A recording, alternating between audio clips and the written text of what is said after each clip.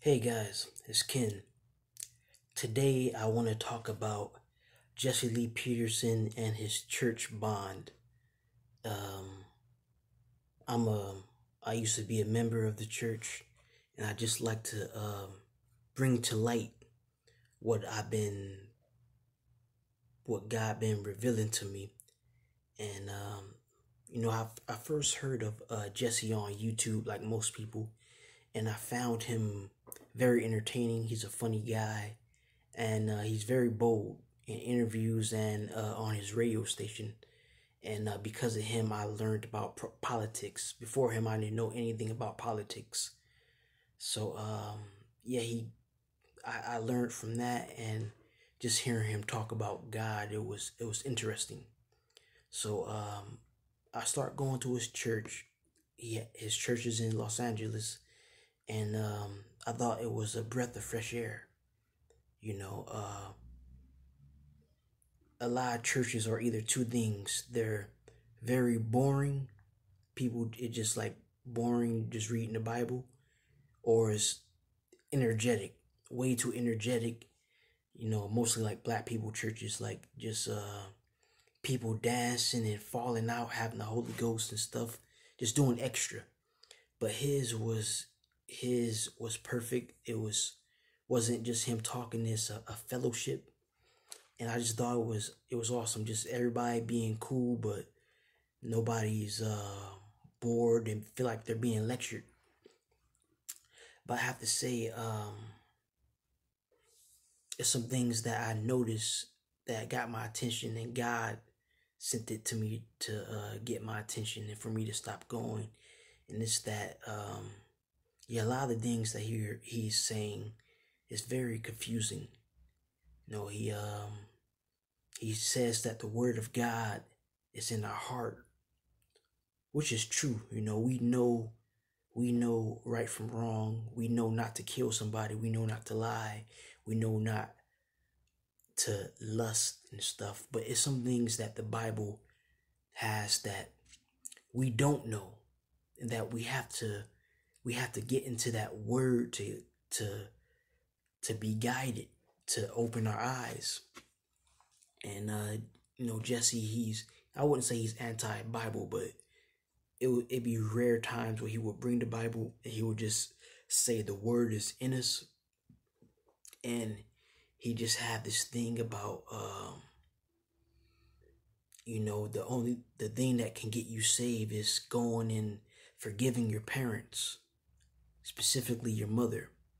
And I understand that, a lot of people have messed up childhoods, but he's just putting it like, the only thing you can do to get saved is go and forgive your parents, specifically go and forgive your mama. And also about letting go of anger and not believing in your thoughts. And that all sounds good, but you know that's that's not all to have salvation to be saved. You have to repent of your sins. You got to take responsibility and repent of your sins and trust in Jesus. But he didn't mention that. Like, he would just go on this thing about, just about the women, and going and forgiving your mom for giving you a evil nature. And hearing from other people and seeing myself, there's a guy named Roy Masters, and he talked about the same thing. And the same thing about don't believe your thoughts, go and forgive your mother, let go of anger. And from what I see that Jesse got his influence from Roy Masters, and he started teaching what he's teaching. And all of it sound good, but that's just for earthly things. Just forgive your people, period, not just your parents. Forgive people, period. But what about yourself? What about your salvation? And I just feel like, yeah, he wasn't telling the whole word, because he don't believe in the Bible. And I know what got me out. What got me out is I started watching Ray Comfort from Living Waters, on YouTube, and what he was just saying to people about using the 10 Commandments and repenting and getting the free gift of eternal life. That really opened my eyes, and I was just like, wow, that's interesting. And then on a Saturday, uh, a random lady just gave me this book, The Gospel of John.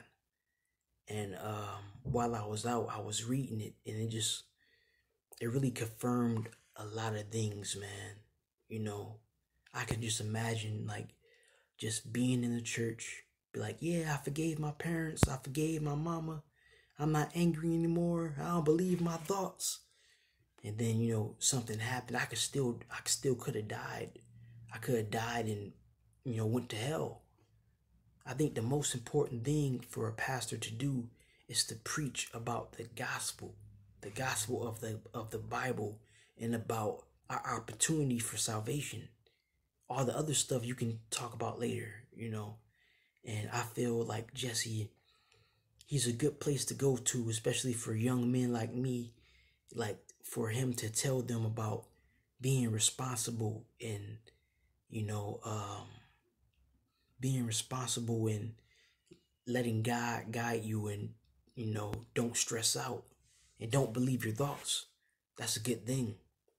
But he just forgot about the main thing. And there's a lot of things that he don't know about the Bible that, I learn every day. I read the word every day now. I'm just learning. I'm like, he's missing out a lot of stuff. And I'm gonna put the link in the bio of a YouTuber that reviewed his interview with Ray Comfort, and you can just look at it side by side and see which one is false and which one is real. And it's mind blowing, man. And I just want to say to all the people I met at Bond that, I still want to keep in touch with y'all. Y'all cool. But I just want y'all to think and don't be deceived, into thinking that you're all good and you have salvation. Jesse just been given earthly advice and, like, kind of views of the Bible, but it's not the whole thing. Even he says, let the words go in one ear and out the other. So I really suggest y'all do that, and y'all get in the word and, get saved, man. For real, that's the most important thing.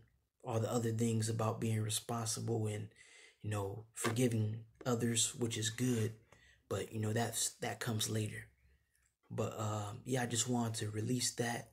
Y'all can go in the description and check the other video of the guy just reviewing the interview with Jesse and Ray Comfort, and see what y'all think. I'm sorry I forgot his name, but shout out to you, brother, my Christian brother.